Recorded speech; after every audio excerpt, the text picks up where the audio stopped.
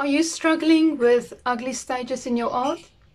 What are they and why are they important? Yep, important. To find out more, keep watching. Plus, I will share with you some of my own tips to work through and overcome those horrid, ugly stages.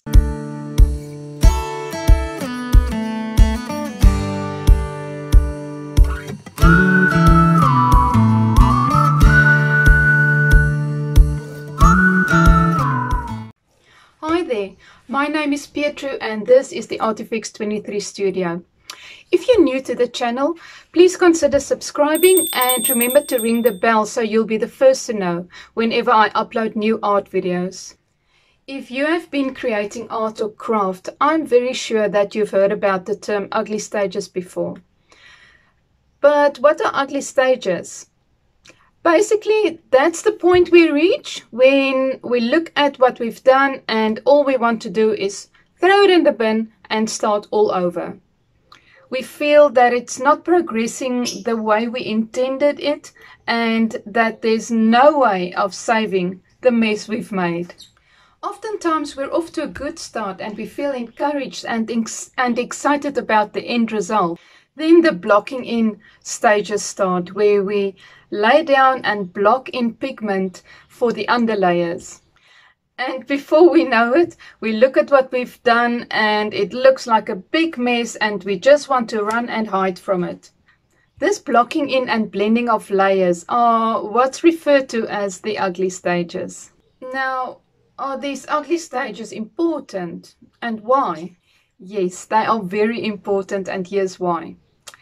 Let me explain by using an analogy of building a house. When we build a house, we obviously start with a foundation and after that the bricks, the plumbing, the frames and the electrical wiring and everything needs to go in. It goes in stages. Not very pretty to look at this point of the process. What I mean is we're not going to put decorations and pretty things on a wonky structure or an unfinished building. But once all of that is done and the house has a roof and a solid structure, we can start decorating it with paint and pretty ornaments and all sorts of decorations on the inside and out.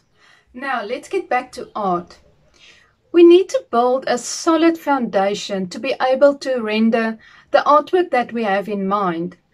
It's no use trying to put in the fine details and make it look pretty and nice before we even finished the construction of the overall piece. The construction refers to the blocking in stages. Blocking in, blending out, blocking in again, blending out. These are your building blocks for the final piece. And only once all of that is done, it's finally time to add the details. Okay, let me share with you some of my own tips for working through and overcoming those ugly stages. Tip number 1 is to take a step back. Oftentimes we get so involved with what we're doing that we forget to look at what we've done from a distance. There's that 20-minute rule in art where you take a break every 20 or 30 minutes, whatever works for you. But walk away. Go and do something else for a few minutes and then come back and look at what you've done with fresh eyes. You'll be surprised to see what you've accomplished already, and also it might just save your work from ending up in the bin.